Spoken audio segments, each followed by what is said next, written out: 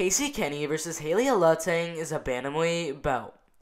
Kenney has a cheater record of 14 wins, 2 losses, and 1 draw. Heili Alateng has a cheater record of 14 wins, 7 losses, and 1 draw. Alright, so Kenney is currently 29 and a half years old. Heili Alateng is currently 28, almost 29 years old, which means I highly doubt age will play a factor in this fight. Also, Kenney is currently 5 foot 7 inches tall. Heili Alateng is currently 5 foot 6 inches tall, which means that Kenney is going to have a height advantage in this fight. Also, Kenney has a 68-inch reach. Heili Alateng is 66.5-inch reach. Kenney is going to have the advantage there as well. Alright, so for the Tapology predictions, Kenney is currently sitting at 91% of the votes, mainly by decision or submission. Alateng only has 9% of the votes, mainly by decision, so Kenney is a huge favorite to win this fight. Now, for the betting odds, Kenney is also a huge favorite at minus 305. Heili Alateng is sitting at plus 240, so yeah, Kenney is a huge favorite to win this fight. Alright, so Kenney ended up winning his first fight by second round rear naked choke, then a unanimous decision win, a third round TKO, a first round armbar, a first round Darce choke, and then a first round rear naked choke submission, which got him into the LFA, where in his first fight there, he ended up fighting Bruno Silva, but ended up getting the draw. After that draw, he was actually invited onto Dana White's Contender Series, where he got a unanimous decision win over CJ Hamilton, and he was actually invited again on Dana White's Contender Series, and ended up fighting Adam Antolin, where he ended up losing the fight by split decision.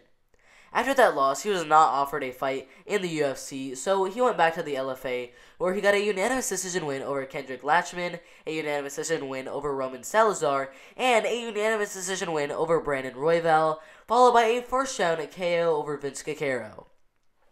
After all those wins, he was invited into the UFC, where he got a unanimous decision win over Ray Borg, and a unanimous decision win over Manny Bermudez.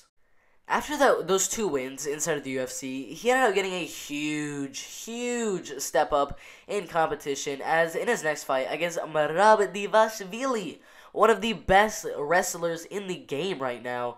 He ended up losing by unanimous decision because, Merab just kept taking him down over and over again, just like he does in all of his fights. And, it was kind of expected. He lost the fight by decision. But after that loss, came back with a first round one-arm guillotine choke over Luis Smolka. Alright, now let's take a look at his opponent, Heili Alateng.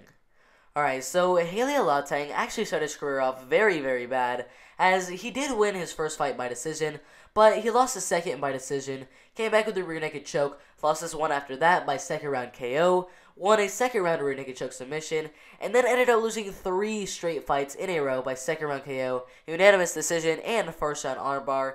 Came back with a second round KO, but lost his next one after that by decision, and that's where he got a nice 6-fight win streak with a second round standing guillotine choke, 3 decision wins in a row, 2 by unanimous decision, 1 by split decision, a first round KO, and then another unanimous decision. But in his next fight against Namjoon Yo, ended up getting a draw, and in his next fight after that against Kaya Sakura, ended up losing by first round KO, came back with a first round KO, a second round KO, and that's where he was invited into the UFC, where he got a unanimous decision win over Dana Batagueru, and a very close split decision win over Ryan Benoit.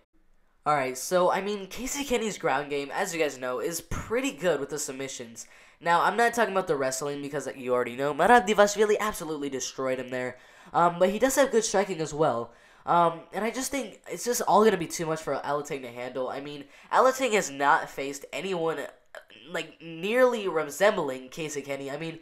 Kenney is one of those fighters that is just good all around, except for the wrestling when he's fighting Merab Dvalishvili.